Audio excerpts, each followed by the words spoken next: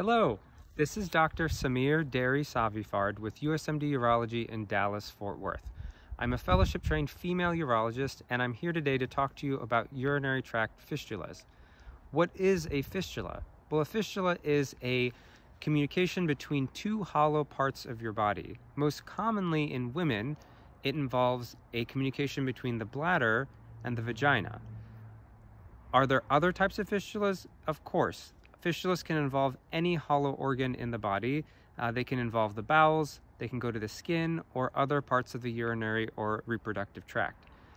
Most commonly, the fistulas are diagnosed because of some type of incontinence issue that is continuous and the patient doesn't recognize what's going on.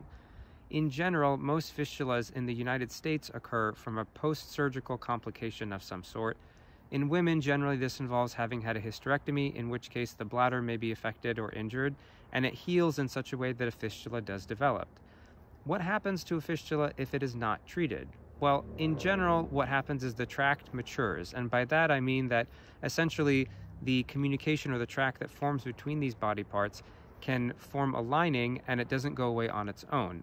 In general, this is some type of treatment that requires some type of surgical procedure to excise or remove the whole fistula tract and repair the defect in a number of layers to make sure that it doesn't come back again in the future.